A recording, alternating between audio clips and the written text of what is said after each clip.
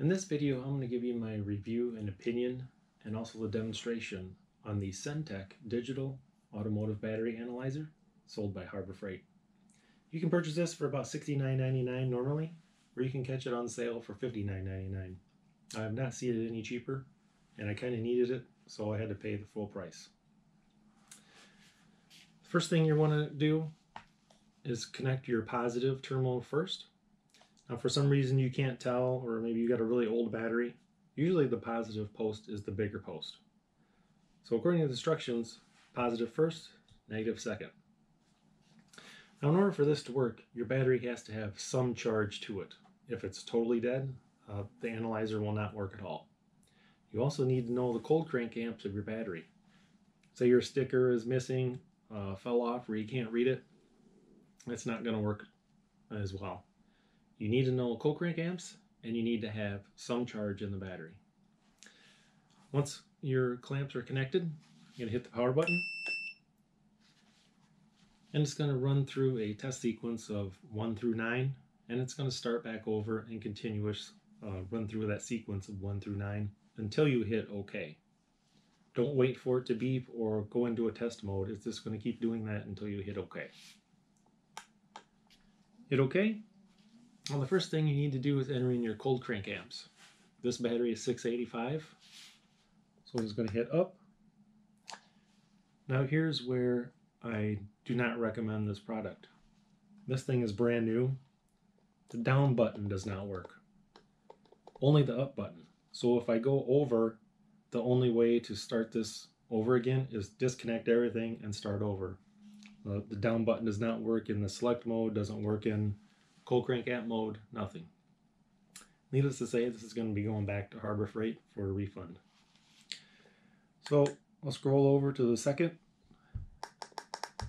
go up to number 8, scroll over to the third, 685 cold crank amps, hit OK. Now it's going to do its test, and it's going to beep, and it's going to continuously beep until you hit the OK button.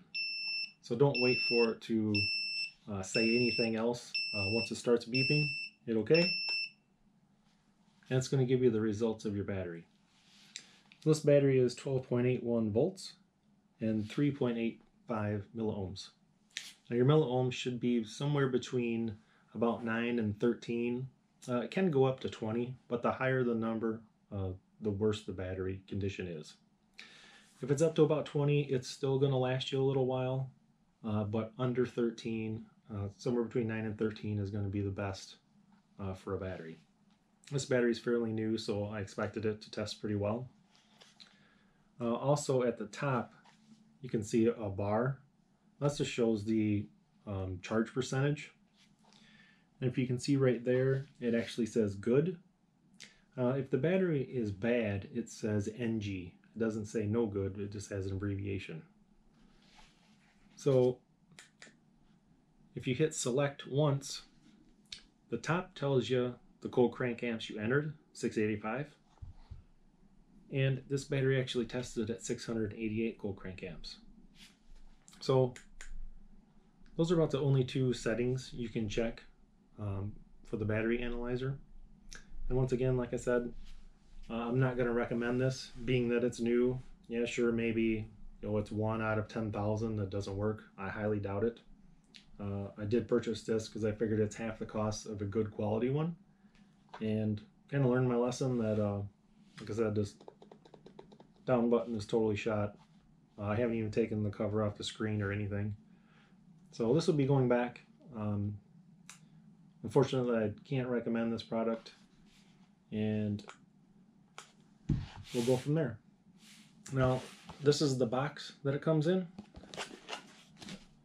So if you're at Harbor Freight and you are going to buy it, I believe they have maybe 2 or 3 of them. This might be the only digital one though. So that's what the box looks like. It does come with a nice instruction packlet. It's pretty clear, pretty concise. Has a couple diagrams in there, and actually a pretty good instruction manual for something from Harbor Freight. So that concludes my review and opinion on this battery analyzer.